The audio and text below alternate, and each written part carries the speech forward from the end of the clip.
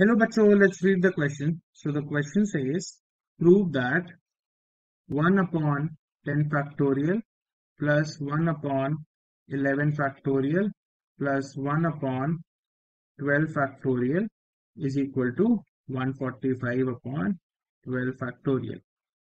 So बच्चों इसका की कॉन्सेप्ट देख लेते हैं.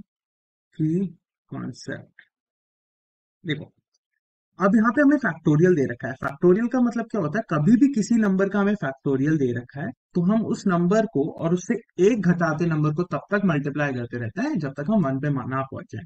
तो अगर n फैक्टोरियल हमें गिवन है तो n multiplied by n minus one multiplied by n minus two. देखो एक एक नंबर घटा रहा हूं तब तक जब तक हम 1 तक ना पहुंच जाए. तो हम यहाँ पे यही चीज करेंगे बच्चों.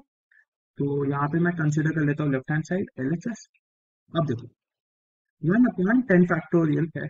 1 upon 10 factorial plus 1 upon 11 factorial plus 1 upon 12 factorial. LCM ले लो बच्चों. क्या आ जाएगा एलसीएम? मतलब तीनों को हम मल्टीप्लाई कर देते हैं और कुछ नहीं. अब 12 फैक्टोरियल मेरा एलसीएम हो जाएगा क्योंकि तीनों ही उसमें आ रहे हैं, राइट.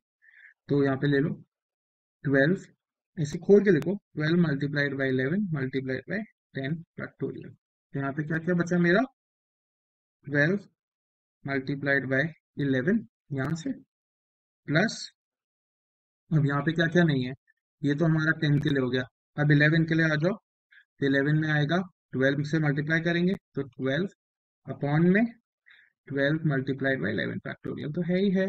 प्लस 12 फैक्टोरियल में तो सब चीजें हैं, ये तो 1 upon 12 factorial as it is रहेगा.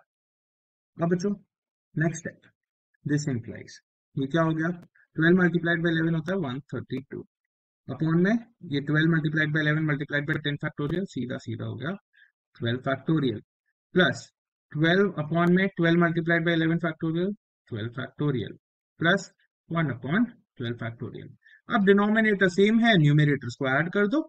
तो 132 प्लस 12 प्लस 1 अपॉन 12 फैक्टोरियल. तो क्या हो गया? 132 प्लस 12 144 और 144 प्लस 1 145. सो 145 अपॉन 12 फैक्टोरियल. सो बच्चों RHS यही था. We can say therefore LHS is equal to RHS. हम लिख सकते हैं hence.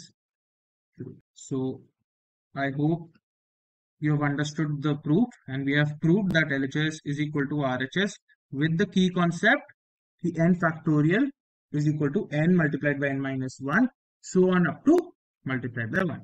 Best of luck.